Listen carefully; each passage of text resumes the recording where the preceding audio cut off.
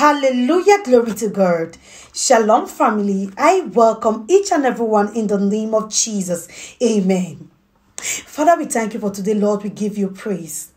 Lord, we thank you for your word that is about to come forth. I pray that everyone that is connected to this prophetic word, may you grant their heart desires in the name of Jesus. Lord, you said the entrance of your word brings light and understanding.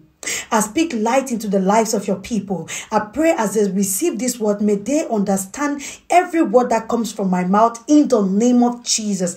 Amen. They say they no longer want you anymore. They say they no longer want you anymore. Hallelujah. Now, this is a specific prophetic word for someone.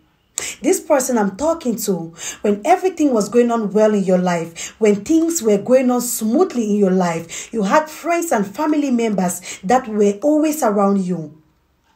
They were always around you because of the things that were benefiting from you. Right now, things are going down. A lot of financial difficulties. They no longer want you anymore, and they have turned their backs against you. The Bible says in the book of Proverbs chapter 17 verse 17, a friend loves at all times, and a brother is born for adversity. A true friend is the one that stands with you at all times, in the good times and in the bad times. When things are difficult for you, a true friend sticks around you. When things are going down for you, a true friend stands with you. Right now, because things are not going on well in your life, they have rejected you. They are no longer coming around you because they don't see anything to benefit from you. But the Lord says I should pray for you. There is about to be a turnaround in the name of Jesus. Everything that the enemy stole from you, God is about to bring you back to the place where you used to be in the name of Jesus.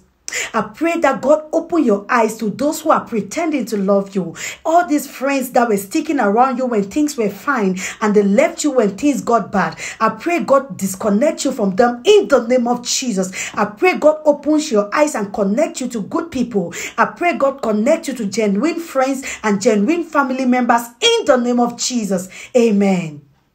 I hope you receive this word with gladness. Please do not forget to like, share, and subscribe. Also, turn on your notification bell so whenever I upload new content, you will be the first to know.